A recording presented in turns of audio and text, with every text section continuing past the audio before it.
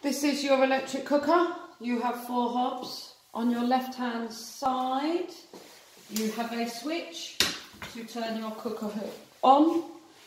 As you turn the knobs on the right hand side, you will then start getting red elements lighting up on your electric hob. There is 1 to 9 numbers, so depending on which temperature you want, you can control it.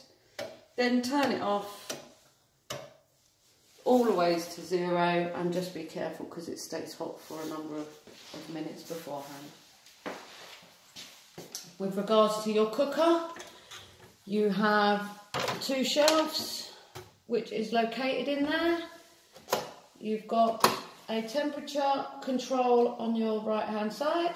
On your left hand side you have got different elements that you're able to choose. So fan extracted, grill, just heating it up, just your light. Put it onto whichever one you would like it to.